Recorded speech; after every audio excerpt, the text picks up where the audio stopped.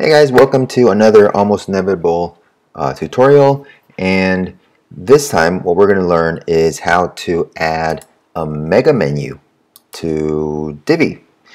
In order to do this, what you need to, of course, is to start with a Divi child theme. Okay, you always need a Divi child theme, so because we're going to add some PHP code, but you don't have to worry about it if you use a child theme. Alright, so that'll take care of it. Just download this, install this, and activate it, and it should look something like this.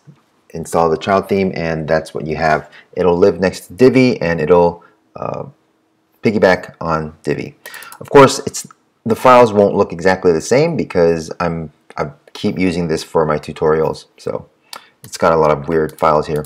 Anyways, so once you have this file inside functions, once you have the child theme inside functions, you'll be seeing this part. There you go, this part. You'll be seeing this. It'll say adding new layout shortcodes for layouts and stuff. Okay. Now, once you have that done, the rest is just really easy to set up, and you'll be surprised at how easy it is. First, you got to start with the layout. Okay, the layout for the mega menu. I have currently made a layout here. Now, what you can do is you can add new, select layout, and add a full-fledged layout, or you can just go with a section if it's not that big of a mega menu. But I just made a layout, as you can see here. Okay, I will show you what I did. Of course, you can do anything in this. You can add rows, you can add contact forms, shortcodes, whatever you want. Just make this into a layout. All right. Now, I've added this photo. This is probably from a previous tutorial that I had. It doesn't really matter. It really doesn't matter. Okay. Now, once this is done, what you will have is, on this page, you will see, here we go, a shortcode. Okay, now copy that, Command C, and we're gonna go add a new plugin. Now this is what makes everything so easy, because what we're doing is we're packaging that layout into a shortcode, and we're gonna add that shortcode in menu in the plugins, and you will find this cute thing. Alright, so shortcode in menus. You're going to install that right now, and once it's installed, you will wait for it to, okay, you will activate it. Done. Okay, so I'll go to menus because we are going to make a mega menu, right? So here we go. This is a menu, and as you can see, I put in a lot of thought into these menu items. On the top of the screen, you'll see screen options. Open up the CSS classes, and we're going to add a custom link. That's going to be nothing, and link text is going to be whatever you want. Menu mega mean, I don't know. There we go.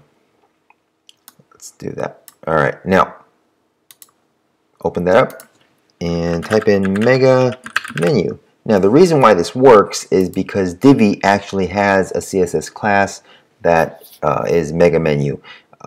I'll add a link, but here is a really old, not too old, right? Not too old, but an old, a blog post on Elegant Themes' website about the mega menu, and here it actually explains that you're gonna be adding the CSS class mega menu, and that's what we use. All right, we use that to get the panel, the mega menu panel. All right, so that it goes here.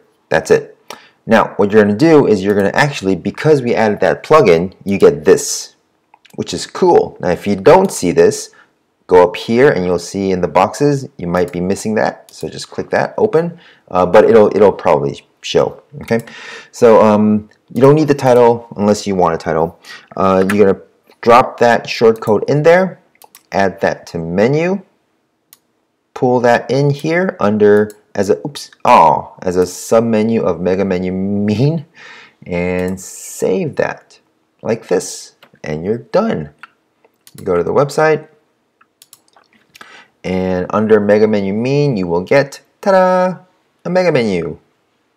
That's it. You can actually add whatever you want. You can add layouts. You can do all the things you want. You can actually style this if you wanted to. A really easy way of styling this is to actually go to. I can give you some tips on how to style this, like if you wanted to.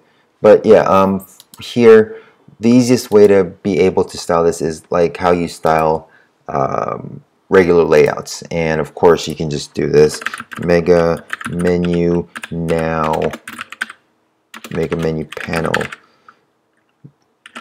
yeah, something like this. Don't use mega menu because then it'll be the same CSS class as as this guy, so could cause problems. Okay, so just do that, something else like that, and save that, and you can just style away. It'll be pretty easy to style after that. So there you go. Everything's done, and I think that's it.